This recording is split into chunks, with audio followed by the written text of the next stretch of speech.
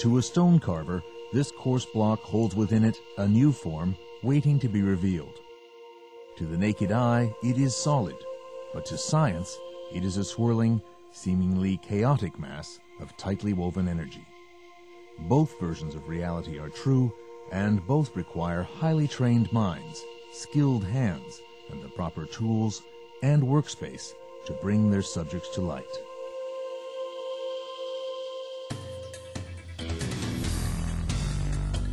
Whether the research seeks to unravel the origins of the universe, targets the internal structure of matter, or examines the genetics of disease, each subject will only reveal its true form to the quickest of minds with the sharpest of tools.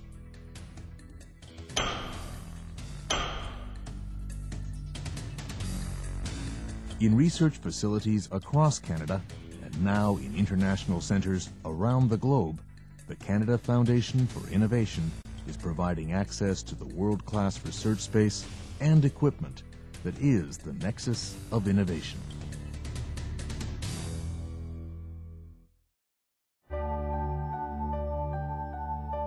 "80% of the world's seabed has never been explored in detail.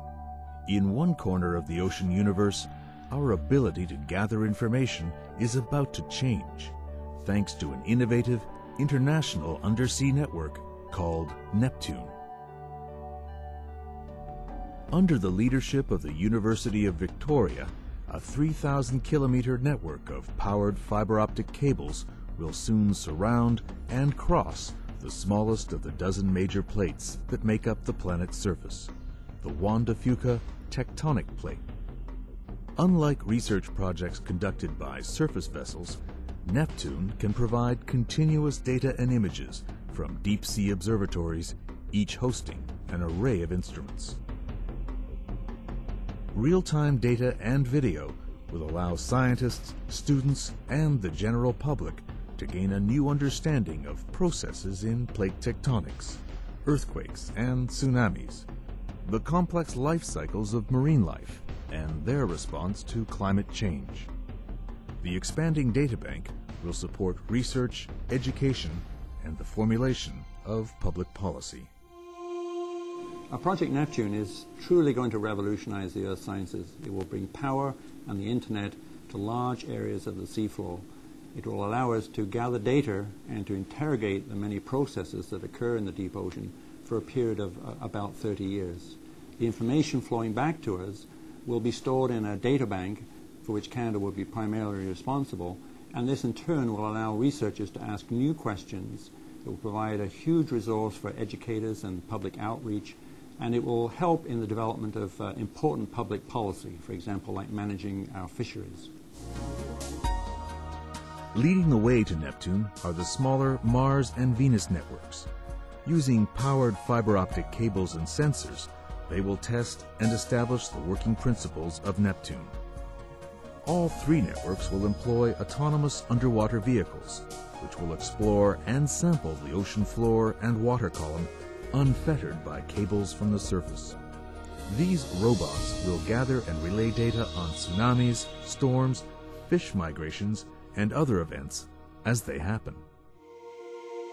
Neptune's most significant contribution will be to make the last frontier on Earth, the deep sea, accessible to a global community of scientists, educators, and the general public. Together, we'll explore and hopefully answer questions like, how do marine mammals function in their own native habitat? And how do volcanoes support life without sunlight? Microbes within some of those volcanoes harbor enzymes that have potentially powerful industrial and pharmaceutical uses. It's my opinion that Neptune will launch an entire new era of exploration on our planet. Neptune promises to revolutionize ocean science, a promise that would not be possible without the financial support of the CFI and the BC Knowledge Development Fund. With a lifetime in excess of 30 years, Neptune will provide Canadian researchers and their international partners an unprecedented and continuous window on Earth's vast and mysterious deep-sea frontier.